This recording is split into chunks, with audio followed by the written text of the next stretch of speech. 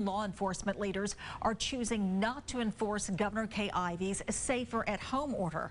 The Lamar County Sheriff Hal Allred posting on Facebook saying he's told his deputies not to enforce the closures of certain businesses and houses of worship.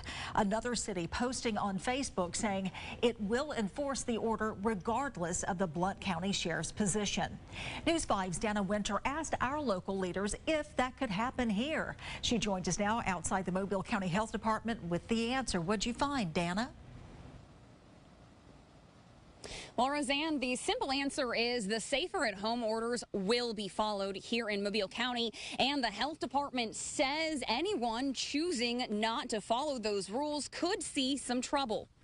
If you are found to be in violation, you can be charged with a misdemeanor offense. The health department is enforcing Governor Kay Ivey's Safer at Home order, and so is Mobile Mayor Sandy Stimpson. If I recall properly, I took an oath of this office that I would uphold the laws of the state of Alabama, and I believe that what the governor has done is legal, and so we intend to uphold those laws. The health department works with the Unified Command and law enforcement, checking out the many tips it gets about rule breakers. Honestly, it happens so often, and we have a lot of snitches around the county that like to let us know when this is happening, and we appreciate your concern for your community, but we're not able to follow up on all of them.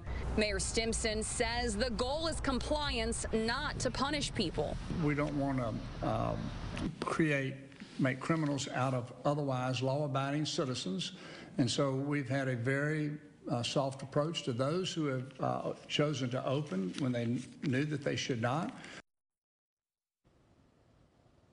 Mayor Stimpson says COVID-19 is still a problem, and we're still seeing cases here in Mobile County. Tomorrow morning, the mayor will have a joint press conference with Sheriff Sam Cochran talking about some of the cases.